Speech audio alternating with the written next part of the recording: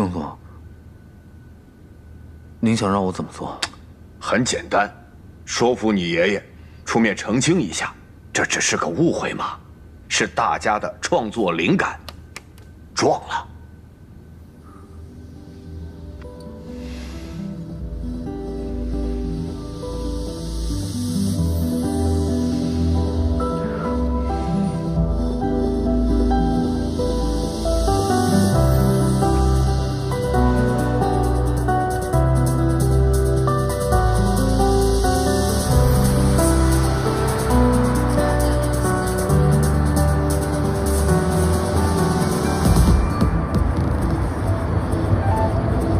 喂，副总。喂，鸽子，你现在马上赶回公司。贾龙出来澄清说，不是抄袭，是灵感撞了。你现在情况咋回来？知道了。原本我一直都很担心，一旦要发布跟白雪终止合作的声明，其实很难免，我们又要面临新一波的职业黑。不过现在好了。贾龙居然自己澄清，所有一切都是误会，那就是说，我们的困难也全都可以迎刃而解了。副总，我还是觉得这件事情有点蹊跷。首先，贾龙的爷爷就不像是会说谎的人，而且贾龙已经答应了和我们舒美合作，这件事情杜总也是知道的。那他怎么会在这个节骨眼上突然反水了呢？一看你就是刚刚没上网。贾龙已经发了微博长文解释了，贾老和白雪的作品呢，虽然有相似的地方，但的的确确是艺术灵感的碰撞啊！而且我跟副总上网查了一下，这种事在文艺圈并不少见。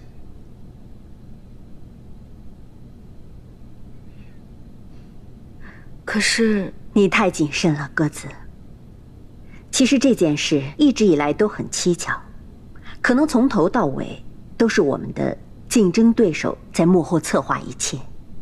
不过只是没想到，你和炳文居然能够想出跟贾龙的爷爷合作来做补救方案，所以对方可能怕会穿帮，所以立刻叫停了。啊，对了，副总，那既然事情已经解决了，古桥是不是也应该回公司了？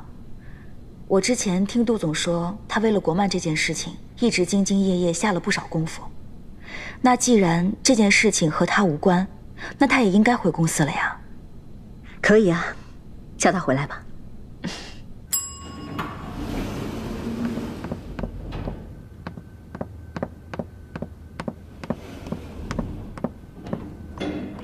您好，请问您找哪位？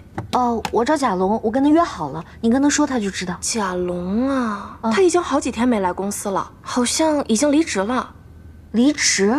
嗯。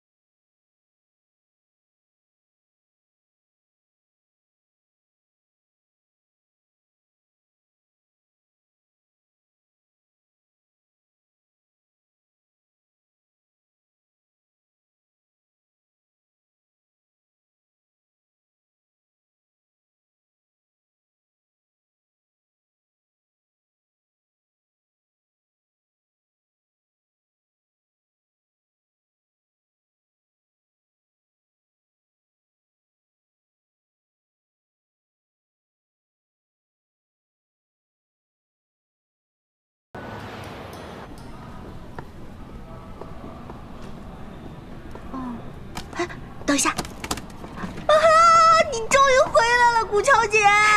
我们一起欢迎古乔姐。谢谢。我就说嘛，你平时工作那么认真，公司怎么可能真的开除你啊？都怪那个贾龙，没事瞎折腾什么呀？不过这个贾龙也蛮奇怪的，之前信誓旦旦的说要追查到底，可现在却自己出来澄清。他呀，就是故意爆料，吸引眼球呗。可对他有什么好处呢？现在他一直被别人骂啊。哎呀，这骂不骂的，起码人家现在出名了呀。对啊，现在这种人多了去了，为了出名不择手段。好了，不说了，不打扰你工作了，加油！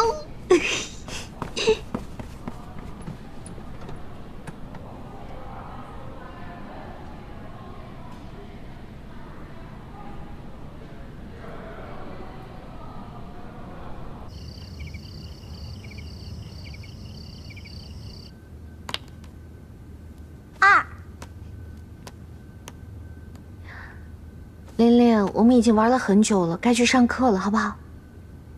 古乔姐姐，你都好长时间没来我家陪我玩了，不知道下次又要什么时候你才能来，你就多陪我玩一会儿嘛。